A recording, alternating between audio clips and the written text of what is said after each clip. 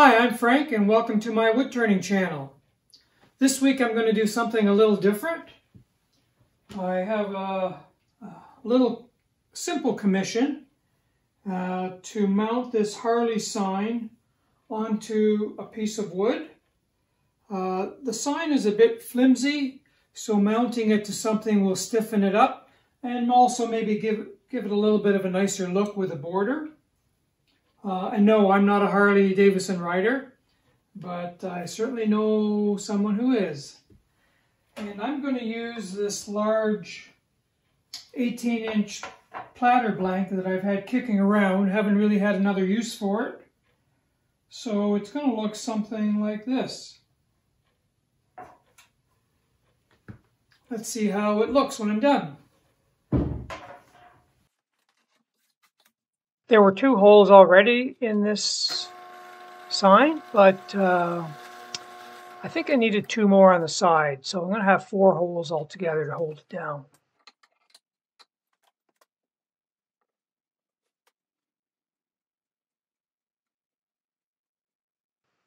I find a compass is the easiest way to find center on these large pieces like this. And for this blank, I'm just going to use a faceplate to mount it onto my lathe.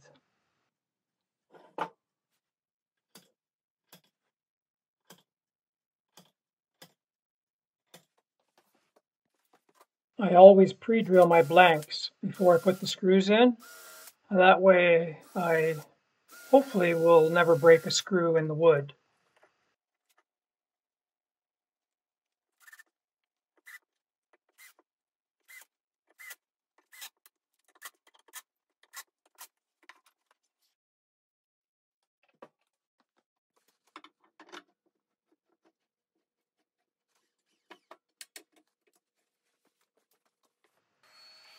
The first order of business is to just true up the outside diameter. Here I'm just using a 1/2 inch bowl gouge and just using a push cut along the outer diameter.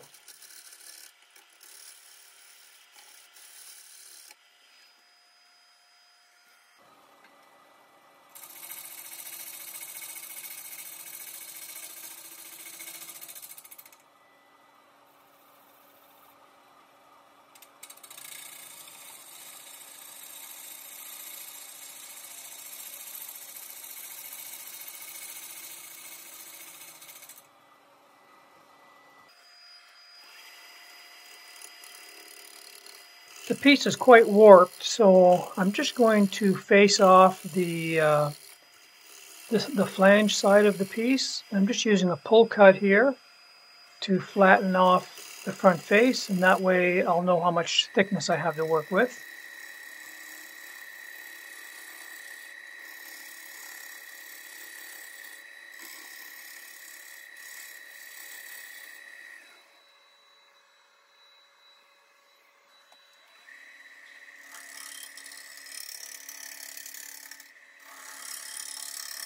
And now I'm using that same pull cut on this face here, which this is actually going to be the back of the sign.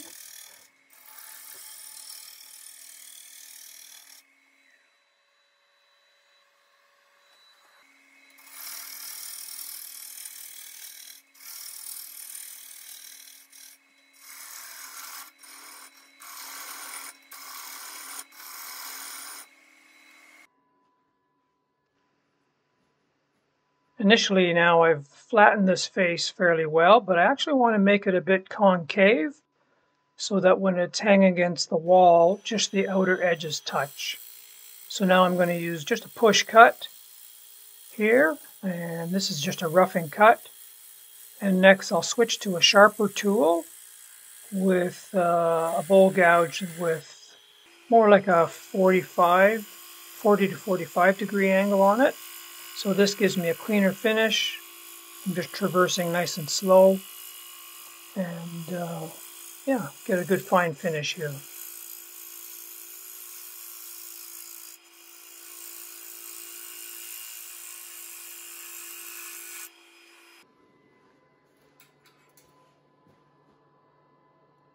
I'm going to use this large chuck with dovetail jaws, to mount the piece.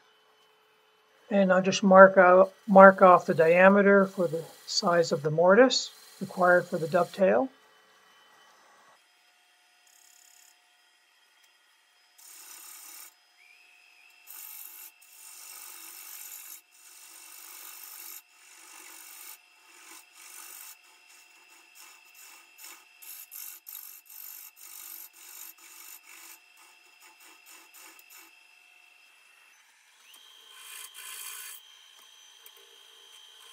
I find it easier to make these cuts on the other side of the lathe, and it's handy because my lathe is sitting in the middle of the room.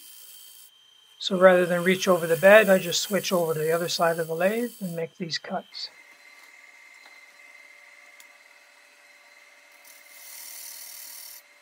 I'm just finalizing the dovetail shape here with just a small skew laid flat on its side.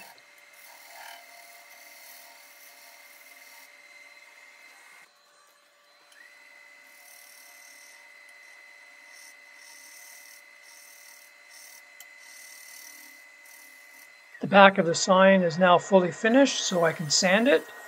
I'm going to sand this dovetail area with my normal power sander, but I'm going to just do the outside rim with an orbital sander. It's just as easy.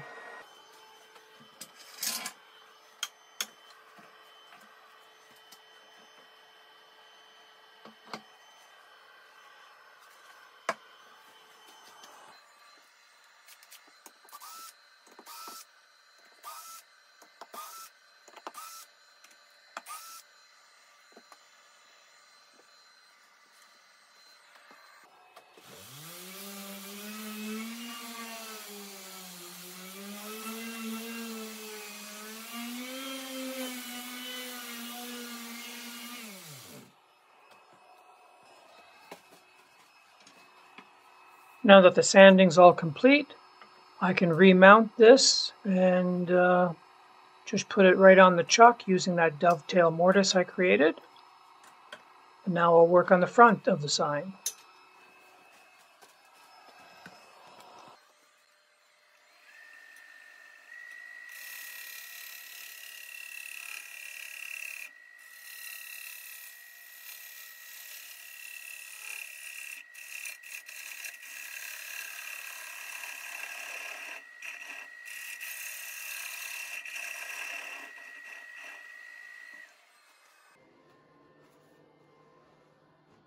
At this point, I'm just aiming for a relatively flat surface all the way across.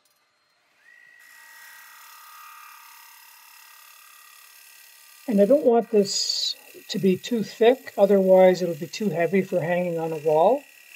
So I'm probably aiming towards a 1/2 to 5/8 inch thick. But in the recess area that I'm going to create, it'll be thinner again.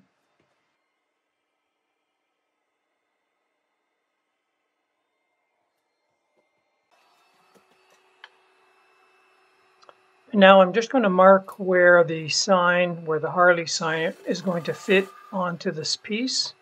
I want to recess it just a little bit, just so that it looks a little more interesting. I think if it stuck out, it just wouldn't have a good look. So I'm going to recess it in a little bit.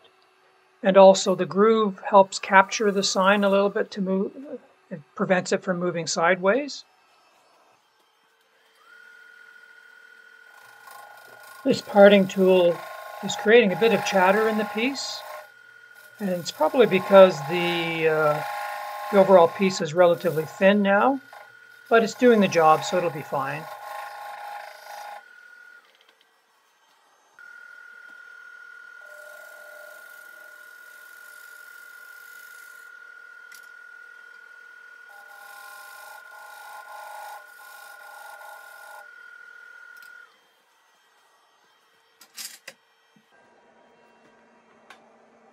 I fiddled with this quite a bit until I got it just sitting in there perfectly.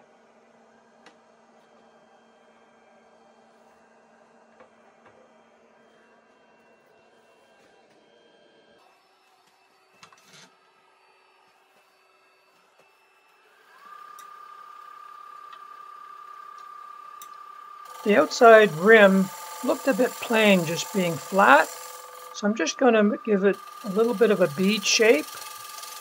It just looks a little more interesting than just a flat shape out there.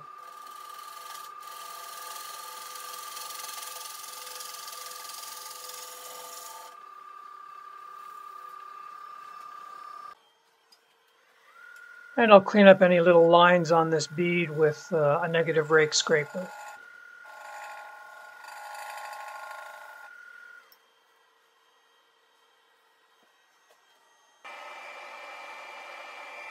You'll notice I have my respirator on for sanding, and I also have my dust collector chute there with my dust collector going. It's really important to keep the dust out of your lungs.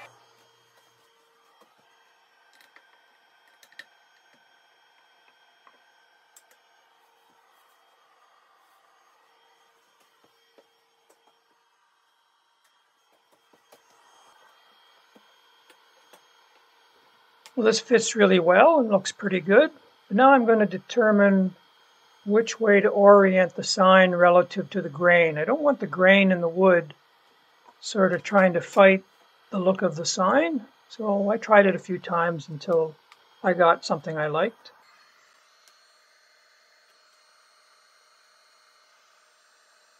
And then I'm just going to mark it and pre-drill the holes for mounting the sign.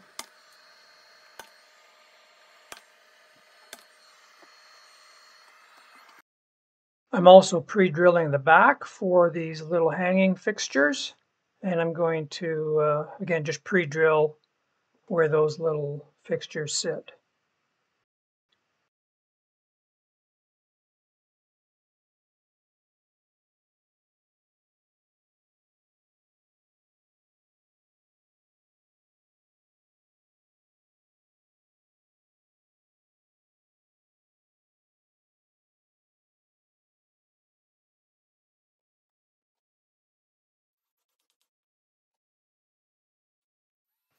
With everything screwed down, I think it looks not too bad.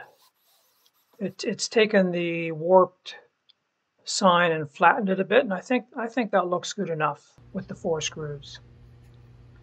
So I'm just going to simply finish the outside surface in the back with wipe-on polyurethane.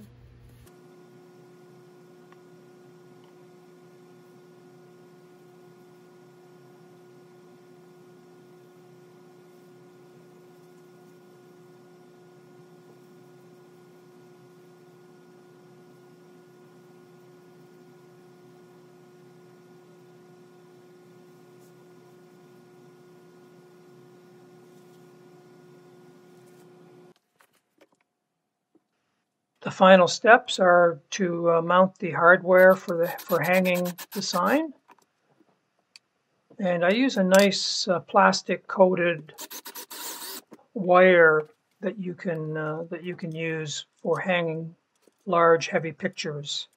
So this is really handy. I use it for my wall pieces as well.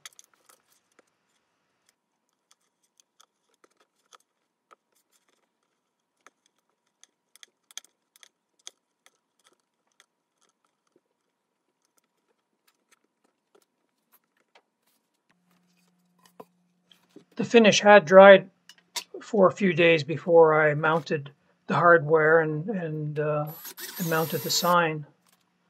So now the screws are just going back in, and this is it. The project's finished. Stay tuned for some close-up pictures. Thanks for watching.